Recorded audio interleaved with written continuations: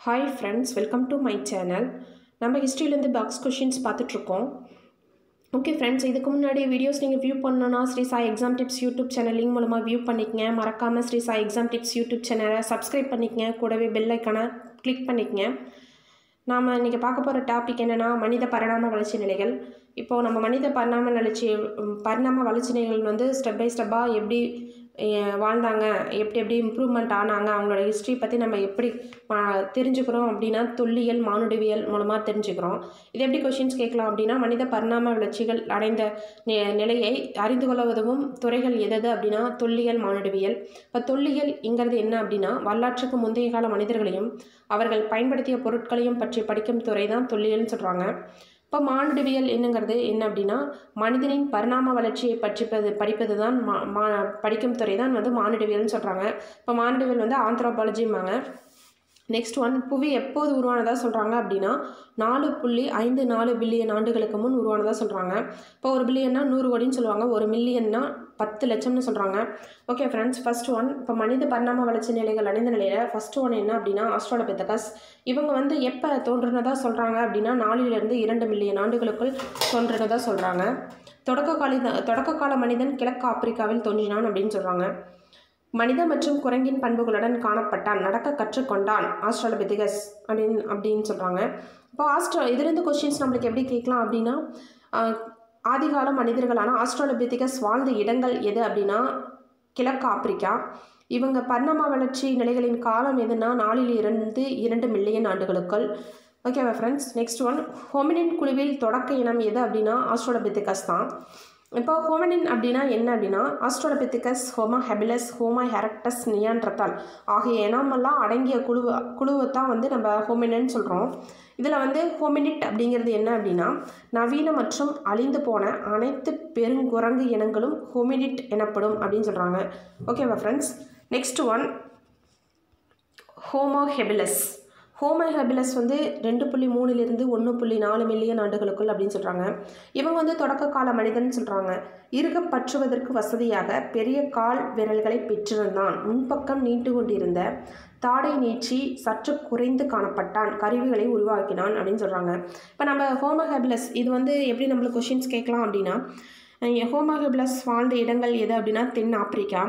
இவங்க எப்போ தோன்றினாங்க அப்படின்னா 2.3 - 1.4 மில்லியன் ஆண்டுகளுக்குள் தோன்றியிருக்காங்க. முதலில் கருவிகள் செய்த இனம் எது அப்படின்னா ஹோமோ ஹெபிலஸ் தான். முதலில் கருவிகள் எப்போது உருவாக்கப்பட்டது அப்படின்னா 2.6 மில்லியன் ஆண்டுகளுக்கு முன்னு சொல்கிறாங்க. ஹோமோ ஹெபிலஸ் பண்பாடு என்னது அப்படின்னா காலகட்டம் எதுனா கீழ் பழங்கால பண்பாடு. ஓகேவா friends. Next one, homo erectus.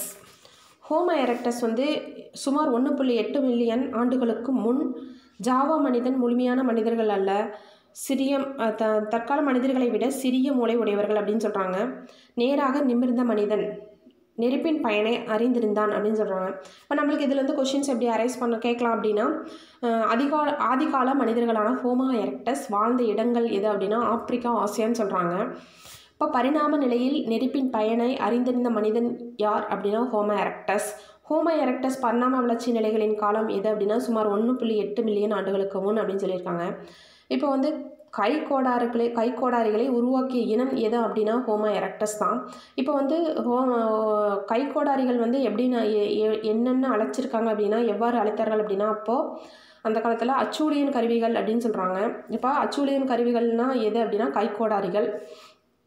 கீழ் பழங்கால பண்பாடு என்று குறிப்பிடுவது எந்த இனங்களின் பண்பாடு அப்படின்னா ஹோமோ எரக்டஸ். ஹோமோ எரக்டஸோட பண்பாட்டு காலம் வந்து கீழ் பழங்கால பண்பாடுன்னு சொல்கிறாங்க.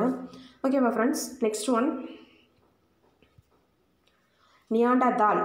1,30,000 முதல் 40,000 ஆண்டுகளுக்குள் முழுமையான மனிதர்கள் அல்ல, ஆப்பிரிக்கர்களிடம் இருந்து வேறுபட்டவன், கரடுமுரடான கருவிகளை கொண்டிருந்தான், வேட்டையாடும் திறனில் பின்தங்கியிருந்தான், இறந்தவர்களை புதைத்தனர், சான்றுகள் ஜெர்மனியில் கிடைக்கப்பெற்றுள்ளன அப்படின்னு சொல்கிறாங்க. இப்போ வந்து நியாண்டர்தால், இப்போ இவங்களோட இதுலேருந்து கொஷின்ஸ் நம்மளுக்கு எப்படி கேட்கலாம் அப்படின்னா நியாண்டர்தால் பரிணாம வளர்ச்சி நிலைகளின் காலம் அப்படின்னா 1,30,000 முதல் 40,000 ஆண்டுகளுக்குன்னு சொல்கிறாங்க.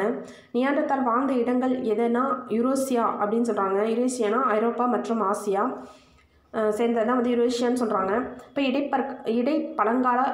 பழங்கற்கால பண்பாடுன்னு சொல்கிறாங்க.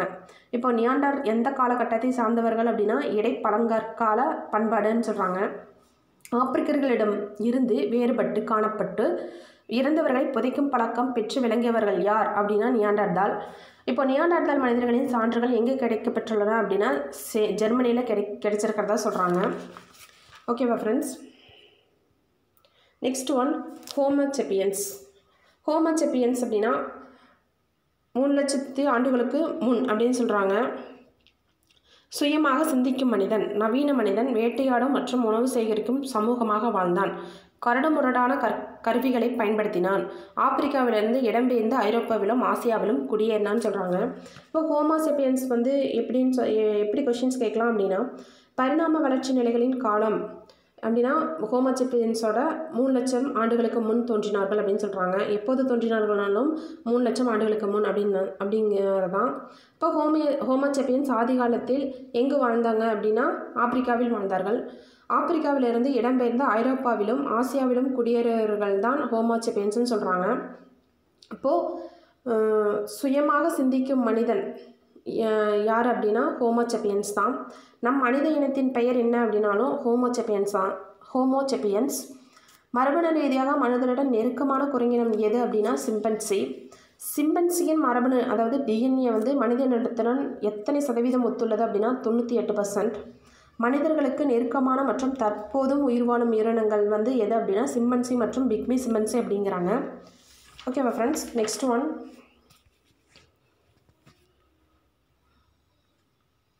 குரோமேக்னான்ஸ். கிழக்கு ஆப்பிரிக்காவில் 50,000 ஆண்டுகளுக்கு முன், மேற்கு ஆசியா மற்றும் தென்கிழக்கு ஐரோப்பாவில் 40,000 ஆண்டுகளுக்கு முன் தோன்றியவர்கள் தான் குரோமேக்னான்ஸ்னு சொல்கிறாங்க. இவர்கள் வந்து நவீன மனிதன் அப்படின்னு சொல்கிறாங்க. மனித வாழ்வின் தொடக்கம் கற்கருவிகளுடன் எலும்பாலான கருவிகளையும் பயன்படுத்தினான். குத்தீட்டியும் நெம்புகோல் வகை கருவிகளையும் பயன்படுத்தினான்னு சொல்கிறாங்க. இப்போ குரோமேக்னான்ஸ் வந்து இதில் எப்படி கொஷின்ஸ் கேட்கலாம் அப்படின்னா குரோமேக்னான்ஸ் எப்போது தோன்றினார்கள் அப்படின்னா இப்போ ஆப்பிரிக்காவில் வந்து எப்போது தோன்றினார்கள்னா 50,000 ஆண்டுகளுக்கு முன். அதே வந்து மேற்காசியா மற்றும் தென்கிழக்கு ஐரோப்பா நாடுகளில் குரோமேக்னான்ஸ் தோன்றிய வருடம் எதுன்னா 40,000 ஆண்டுகளுக்கு முன்னு சொல்கிறாங்க. இப்போ ஆதிகால குரோமேக்னான்ஸ் வாழ்ந்த இடம் வந்து பிரான்ஸ்ன்னு சொல்கிறாங்க. குரோமேக்னான்ஸ் எத்தகைய மனிதர்களாக கருதப்படுகிறார்கள்னா நவீன மனிதர்கள். குரோமேக்னான்ஸ் மனிதர்கள் வாழ்ந்ததற்கான சான்று எங்கு கிடைத்துள்ளதுன்னா பிரான்சில் உள்ள லாஸ்காஸ் என்னும் இடத்தில் உள்ள குகையில் கண்டுபிடிச்சிருக்காங்க. மேல் பழங்கற்காலத்தில் ஐரோப்பில் வாழ்ந்த மனிதர்கள் யாருன்னா குரோமேக்னான்ஸ். ஓகே ஃப்ரெண்ட்ஸ், இது எக்ஸாம் ப்ரிப்பேர் பண்ணுற எல்லாருக்கும் யூஸ்ஃபுல்லாக இருக்கும் அப்படின்னு நினைக்கிறேன். மறக்காமல் Sri Sai exam tips YouTube சேனலை சப்ஸ்கிரைப் பண்ணிக்கங்க. கூடவே பெல் ஐக்கானை கிளிக் பண்ணிக்கங்க. Okay friends, thank you.